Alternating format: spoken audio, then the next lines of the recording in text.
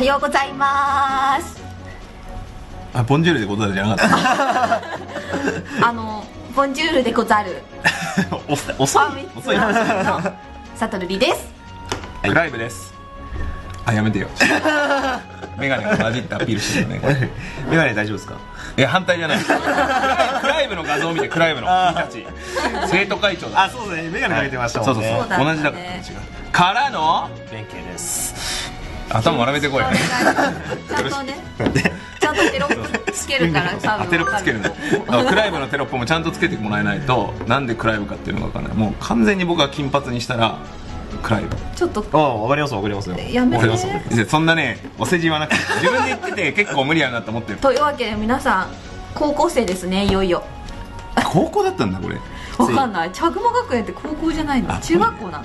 どうなんですか？あ、でも高校だろうね。じゃあ実際にちょっとやってみましょう。そうそう。はい。面白い敵とかがいっぱい出てくるんで、今までと違ってちょっと見覚えに。とりあえずここ行きますか。一番最初のそうね。ちょっとクリアしちゃったんですけど、ここだけ見ましょう見ましょう。軽く手出しちゃったんですけど。はい。大丈夫ですよ。ちなみに僕はもうノーマルはコンプした。いや、さすがですね。昨日眠いっすもん。サトルリニャン。サトルリニャンがいる。サトルリニャンをよろしくお願いします。サトルリニャンもそれちょっと育ててる最中のあれじゃないの？絶対そうまでレベルになってる。そうそうそう、全部育ててる。これが今回のあれね、配布のキャラクターの相馬っていう感じで、この子をね入れないとね、サブミッションがクリアできない。大体ね、相馬を入れてクリアみたいなのそうそうそうそう多いんで、基本的にこの子を育てていくのがいい。はい。僕このチャグマ種にダメージを与えるっていうのがよくまだ分かってないんで。ちょっとどういうことなんですかね。自分わかんないですね。チャグマ種。チャグマ種出てくるのがみたいな。出てくるのがもう。まあそんな感じでちょっと気になる。はい。じゃあちょっと相馬43をお供につけながら進めていきましょう。通学路。はい。パンがね、みんなこうパンを加えて行くんでしょうね。ああ、なんかそういうなんかストーリーあった。なんかあったよくあるやつですね。そうだ。敵をもうちょっと見せてもう倒してた。サトルリニャンで。サトルリニャン。なんか基本的になんかリーゼントしてる。リーゼントの星タヌキとか。なんかね、スケバンみたいなね、スケバンスケルトンのやつがいて、結構この茶熊学園ならではの敵が出てくるんだよ。面白いね。かっこいい。拡大しようよ。これ、あ、そっかそっか。拡大しよう。来た。弁慶が輝いた弁慶の頭がいる。プニコンとかぶって。こんなにアップにすることあんまないからちょっと面白いんじゃない？周りが全然見えない。ちょっと不安になる。次誰が来るか。おい来いよみたいな。威厳あるね。手袋なのわけわかんないからね。この威厳あるとこ手袋してるけどね。ほら。いや、なんか番長みたいな感じでしたね。ワンパンで KO みたいな。ちょっとね、かわいいね、これいいね。生徒なようで生徒だよ。すげえ柄の悪い先生かもしれない。でも生後7日っすよ。確かに。スケバンスケルト。なんかマシンガン撃ってくんだよね。びっくりした。学校で何やってんの？そう、結構ね危険な学校なのかもしれない。絶対危険だよ。だってすごいもん。おかっぱみたいになってる。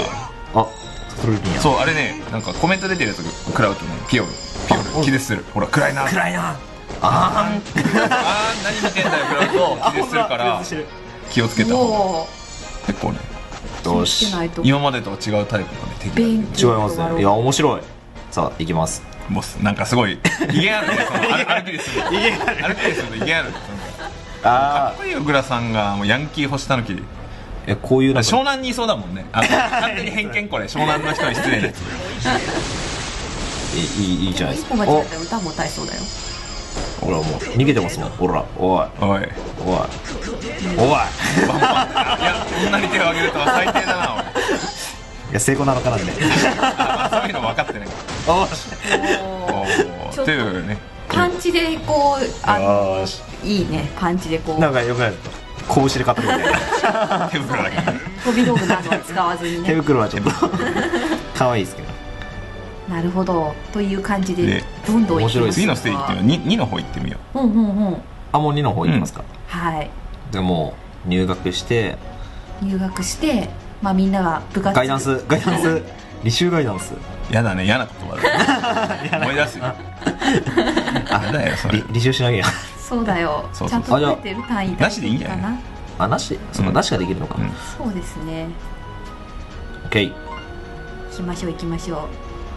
で挑戦す作りる。込みもいいねって。あそうそう、層を入れないとねいけないんだ。うん。あまあいいよ。まあいいかはい。自分でやってそうまあ自分で自分でやりますじゃあまた弁慶が鮭のセイバーも手に入るからね。俺仲間でやってたからおしょっぱなボスなんだ日直剣道兵士結構あ面白い金髪でなんかね敵がかっこいいんだよね今回いろんな意味で。かっこいいおね。まだまだあ傘持ってる傘ここねちゃんとね宝箱を開けていかないと。あこれ宝箱傘持った槍が傘なんだ。あとねなんかこの兵士系で初めて双剣のやつも出てきてるんだよねなんか。でねこれたまに数とか落ちるよここステージ。星2の武器だけど傘とかなんかモップの二刀流とか。そうそうそう、なんかモップみたいにしてきて。ほらおお、スキルを使っていきますね。なんか体育館っぽい光が当たってる。そうだね。これすっごいガイダンスっすねどういうガイダンス先生誰よみたいな。じゃあうわお痛い。金のリーゼの音高校って履修とかあったの？俺なんかなかった気がする。高校はなんか俺はなかったよ。なんかあるんだ。大学なの、チャグマ。あ双剣いた双剣ほら双剣ほらモップとさちりとりでモップじゃないかほうきとちりとりほら結構ねよし今まで兵士で双剣いなかったからあ初めて出てきたな。またマシンガン持ってる鉄ダ拳制メでし裁ょ。鉄拳制裁マシンガンなんて持ってちゃ。鉄拳制裁何のマシンガンなんだ。あ宝箱何持ってんだよ。本当マシンガンじゃん。本当マシンガンですねあとあーんあーんケンちゃんが言うと。いやいやだね。あ生徒会長だから真似してるだけだから普段はこんなんじゃないかあよしかわいいいいですね。ちょっと弁慶さんが悪を退治する。なんか電気ちょっと性に合ってませんこれら。楽園っぽいよね。そうね。なんか乗り込んできたお教師。なんだこれあれなんだっけあこれが相馬とかを相馬をとかね相馬そうのね。剣なんだっけ鮭のセイバーだっけ。あ鮭のセイバーそうそうあれをね育てるために必要なね。なんで鮭なんだなんで鮭なんだなんでなんだろうね。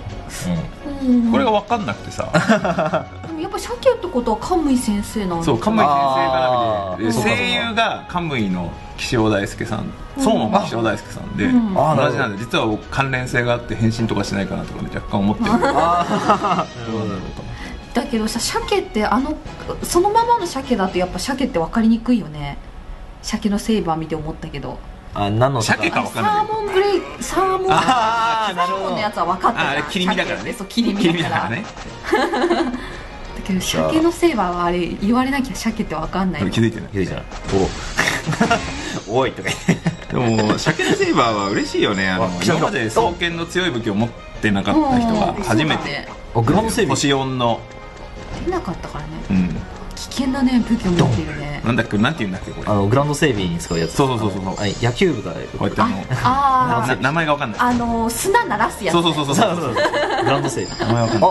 黒板消しにこれ剣はちゃんとあれだしない。しない黒板消しがこれ細かいのこだわってるね。そうすごいっすね細かいのちょっと作ったこういうのなと思って。多分さ並べてこれミミックそうミミックが初めて出てくるの。初めてこれ結構強いん嬉しいだなミミック。そうそうパッと倒さないとねそう怖いよね。ミミックミミックびっくりしミミックっていや今いうのかあれだた。わかんない。ミミックはあれじゃないですか総称的にミミック。そうだね。人食い箱。パンドラそっちの方がやばいやつ。おあああ女の子の手を本当女の子で手は。あでも拳だからね。そうそうそしょうがない。愛の拳。これは弁慶先生の。一般来た一般う。なんか突然普通のやつ来た。あ一般来てるなんだこんなの紛れ込んでるの学園には。突然の珍獣。不法侵入じゃないですかこれ突然のあまたいつものあれなんとかアクアじゃないんだよ。それなになんか制服着たりしてないそのアクは。そんなことないのか。来てないですねそれ直帰みたいな。あこいつ完全にこれこいつだって海パンだけしかない。海パンしかない。ダメなやつですねあこれあれでしょう。休日のお父さんでしょう。ここで泳ごうとしてる。そうそう。ここで学校にさ散歩に来るおじさんっていなかった。はい、いるいるいるいる。いいのか知らんけ来たど。拳で語れヤンキー座りしてる。よっしゃ言いますかあれ使いたいよな。あいつかっこいいよ今のヤンキーみたいなやつ。使ってみたいですよねあおまた待ち構えている。トンボそうトンボだそうトンボってあトンボっていうのそれ。そうそうトンボ。初めて知ったよ。ほら砂鳴らすやつって言ってた。運動部しか使わないそうそうそう。これ普通にでも都会だと最近さグラウンドがさなんていうのゴムみたいなやつじゃん。だから使わないよね。こいつ最後っぽいな。学校って鉄拳制裁じゃん。なんてさ芝だったんです芝すごくない？川沿いだったからね、土手だったの。だから1回だけグラウンドにしようと思って砂引いたんだけど、1年後にね草また生えてきてね無理って芝に戻っちゃった。無理ってそうっていう思い出話。みんなも高校の思い出話よ。うちグラウンドなかったからな自分もグラウンドなかったです。なんかね近くのねなんか公共公園みたいなところでなんだっけ体育の授業しててなるほどね。なんか近くに大学があってその大学のグラウンドを借りてやってました。なるほどね。体育の授業の時だけ。リッチだね。カムイ学長からの一言がありますか？一言聞きたいっすね。ちょっとカムイ先生のやばい誰がすかしをこれは普通になしで。最近フレンドもねなんか増えてきたよね。この茶熊キャラ。そう茶熊キャラまだ引いてないよ。ちょっと自分も1体しか持ってないっす。後でもうちょっとイベントやる前にガチャから引くなんて。いやガチャ引きたくなっちゃうじゃないですかやっぱり。キャラ使いたいなすぐってでこれ到達特定の箇所に到達。迷路みたいになってる。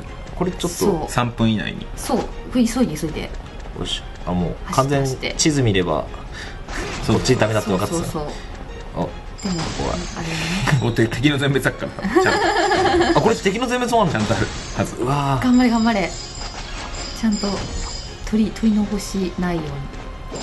大丈夫だ。送金厄介だ。ちょっと宝箱など送金結構ねズビズビ切ってくるからね。後半になるとなんかダメージ受けるよ。なんか舐めてると。今のところ1しか受けてないですけど大丈夫なんだけど敵のレベルが上がってくると怖いです。最初は簡単にできてるよね。そうやっぱり初心者の人でも今から始めても茶熊学園からスタートできるからそれはいいよね。そうも手に入るし。双剣使って楽しいしな。やっぱりね楽しいですよね。久しぶりにね相馬をそう双剣本当面白いんだよね。もう双剣最近メインにして雫を持ってるからっていうのも学んだけど。いいな。双剣は面白いよ。スピーディーでカウンターっていう要素がもう本当自分はいいなって思って。結構難しいんだけどね。難しいですけどね。なかなか発動しないよ。よし痛い。そうだミヤボーに職業の使い方を教える動画もやんないと。そういえば教えてほしいです。使い方まだペイペイなんで俺は出ていかないと。いつまでペイペイなの？いやもう結構もうランクいってるよ。いやランクまだ100ですよ。ケンちゃん学園に入学させないといけないから。もう入学してるけどね。もうね1年生の授業はしてます。この前長いやつでもまだ次ガイダンスしか終わってないですよ。そう実践のね授業。みやぼ1個もクリアできてないんだ。1個クリアしてない。取ってもいないし喋りながらやるから。すいませんでした。よしという感じでね、こんな感じで結構面白い敵キャラがいるので、初心者の人にも結構向いているステージが多いので、ぜひぜひやっていただければということなんですけど、なんかね実はなんかね学園ならではで学園七不思議っていうのがね、七不思議そう隠されてるらしい。へえ。これノーマルじゃなくて1回ノーマルをクリアしてハードで七不思議をなんかね難しいらしいんだけどね、クリアするとなんかいろんなアイテムをもらえたりするみたいなんでね。七不思議なんかダンジョンに転がってるんです。そうなんかあれじゃない階段がいつもは8段なのに夜に行くとなぜか9段あるみたいな。怖いな。そういうなのかなと思ってる。面白い。怖い話や。そういう謎もなんか仕込まれてるみたいな。じゃあもうちゃっちゃとノーマルクリアしちゃおう。そうあとちゃちゃっとやってしまってくださいよ。やります。もっと答えを知りたいって人はね、ファミ通アップでも実は攻略をね。その攻略も。七不思議。そう。分かった、じゃあちょっと頑張って。さっき竹中さん調べてたよ。本当？マジで。じゃあ寝ないでね攻略してたから今日。そうもうすんごい眠そうとか言ってたもん。そんな感じでなんかそういうのをね、やっぱ自分で答えた人は別に見なくていいんですけど、ここも早く謎を知りたいっていう人はファミ通アップの方を見ていただければという感じで。うまくまとめたよ。やったー。というわけでじゃあガチャやってよ。ほら27溜まったり。1個。これ来い。これ多分出ますよ。本当？これ多分出ますよ。今狙い誰が欲しいの？今ザック持ってるんでしょ。いいなザック。ザック持ってます。ザックなんて一番欲しいの？ギター持ってんじゃん。もうかっこいいビルフリート番長かミラし、じゃあ自然特攻いないですよね。ああ、そうね、虚無とか大事だからね、自然特攻。そうね。フラも可愛いな。ちゃん可愛い。でもソフィーも可愛いな。今回やって、まあいいや、キャラの話は次しよう。いきまーす。おし。頼むで。いけー。ここ大事、ここ大事。あんまりちょっと見ると制服っぽい気もしなくもなくもないよ。なんか悪そうじゃん、あっちの方。リーゼントとかしてそうで団体してるし。敵の方や。どこの学生なんだろうね。いやトムボーイの眷属。まあいい。まあ見なかったことにしよう。いや大丈夫だよ。嫌な夢だったな。というわけで今回の動画はただ喋ってやるっていうのがでしたね。そうね、ちゃんと攻略もするつもりが今後あるんで、これからそういうのもね期待してみてください。はい、ということで、締めの挨拶を、なんだっけ、ボンジュールはこんにちはでしょ。さよならはなんていうの。さよならはちょっとわかんないですね。なんかフランス語頼む。メルシー。バイバーイ。メルシーっぽいんで、メルシーありがとうっぽいけどね。ファミツアップ YouTube チャンネル登録はお済みでしょうか。まだしてない人はこの辺に、ここら辺とりあえず今ここら辺っぽい。はい、あるので。でもね、場所も変わるから。はい、そうだからちょっと今んとこここら辺適時。そう、スマホも多分違うはず。はい、なのでね、僕らも頑張ってこれから白猫プロジェクトの攻略を頑張って情報をお届けしていきたいと思いますので、ぜひともチャンネル登録していただければと思います。はい、よろしくお願いします。ということでよろしくお願いします。バイバーイ。また見てね。